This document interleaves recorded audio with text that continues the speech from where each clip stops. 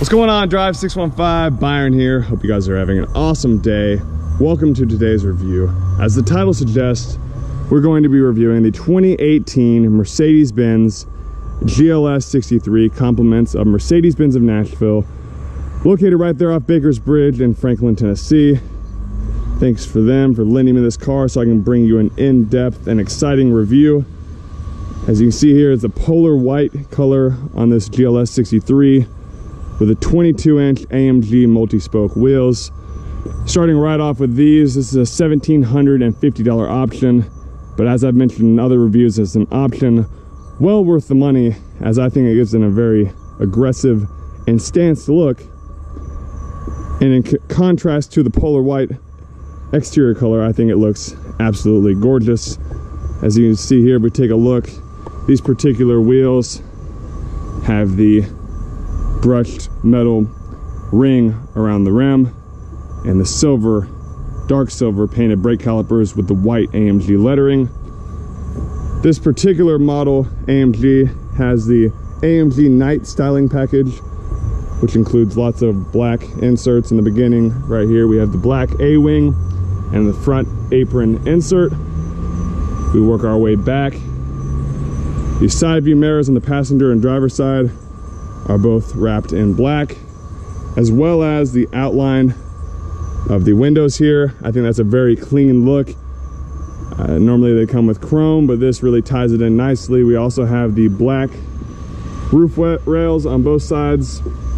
And if we take a look back here, not only is the diffuser in black, we also have the AMG black chrome exhaust tips, two on both sides, with the AMG badging on each of the four exhausts.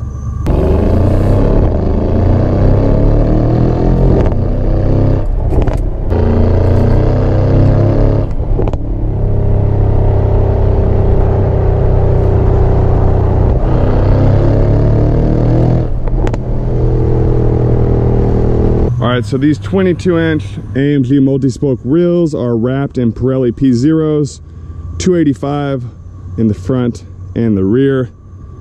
Take a look back here. This car is equipped with a tow hitch. You simply pop this plastic piece out. You can insert your tow hitch right here.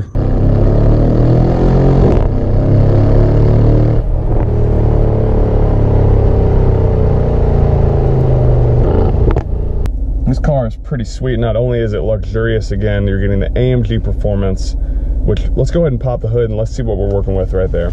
All right, so we're dealing again with a handcrafted 5.5 liter bi-turbo V8 engine producing 570 horsepower and 560 pound-foot of torque.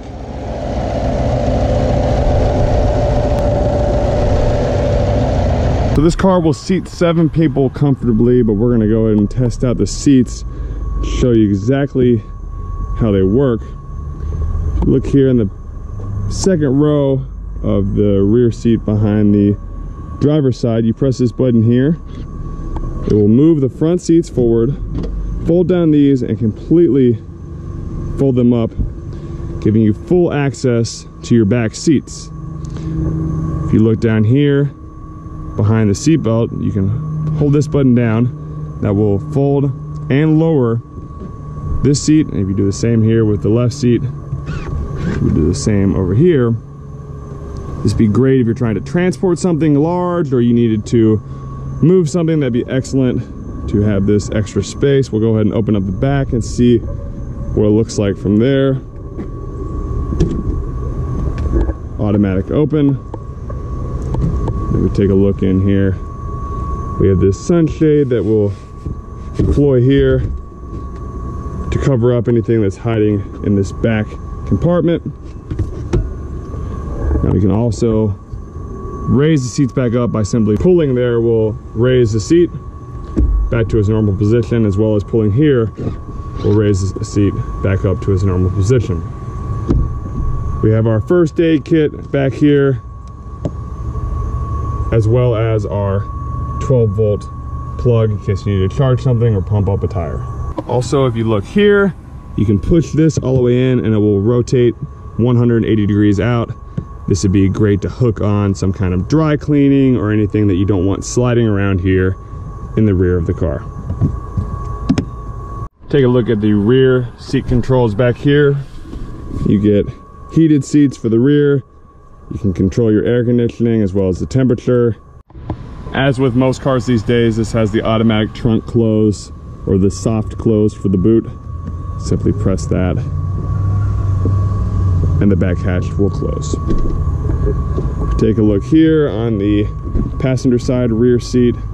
It's going to be the same setup. You can do the exact same thing with the seats here, where you press this button and it will fold and flip up, giving you plenty of room if you wanted to put something large back here, or again, fold those seats down. You can fit quite a bit in this car. It's a large car and it feels very large and very safe and secure when you're driving it.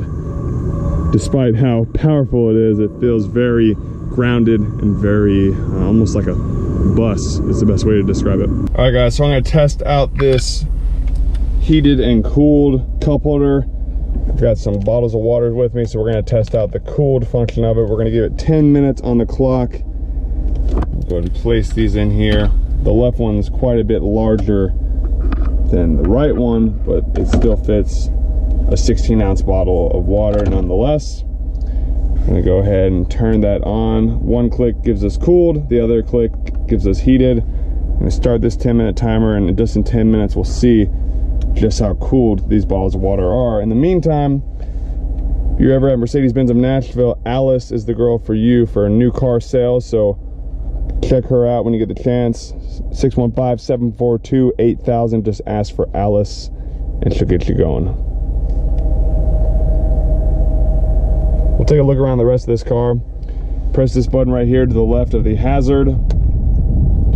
That sets you up in the view of how much turn radius you've got. As you can see here, we got a 43 turn radius to the right, and I'm safe to say 43 turn radius to the left, I'm guessing. We're about to find out.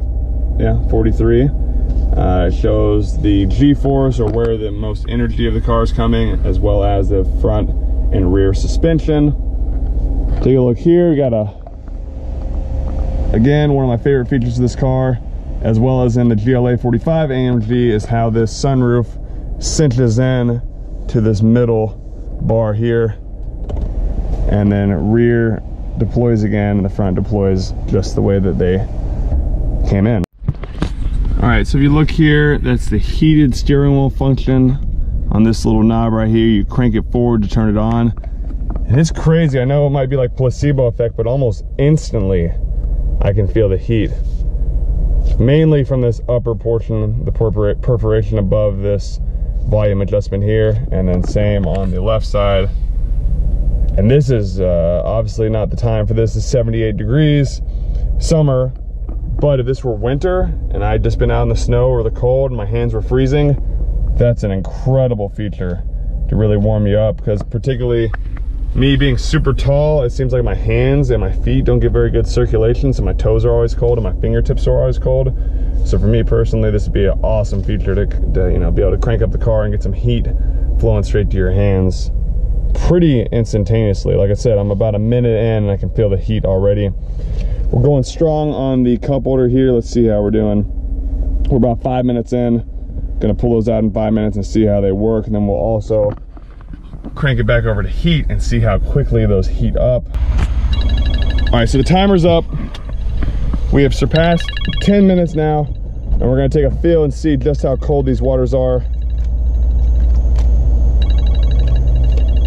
I mean, they're not ice cold, but I mean, they are definitely, they definitely are colder. They're chilled, but now we're gonna go ahead and convert it over real fast. We're gonna press start, switch it over, and now it's gonna heat.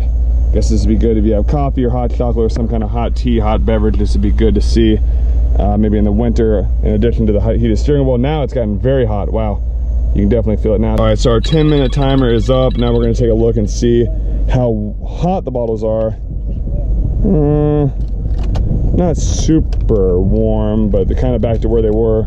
They were room temp, then they went to chilled, and now they're kind of back to room temp. So just an interesting feature. It'd be better if you had like a hot mug or a thermostat or something like that, but something very unique for a car. So all in all, my final thoughts of this 2018 GLS 63 are, it's a pretty brutal car. It's awesome. It's good if you got kids or you got a family or you need to haul things around, if you got a dog, if you're doing any yard work or anything like that. It's got plenty of space.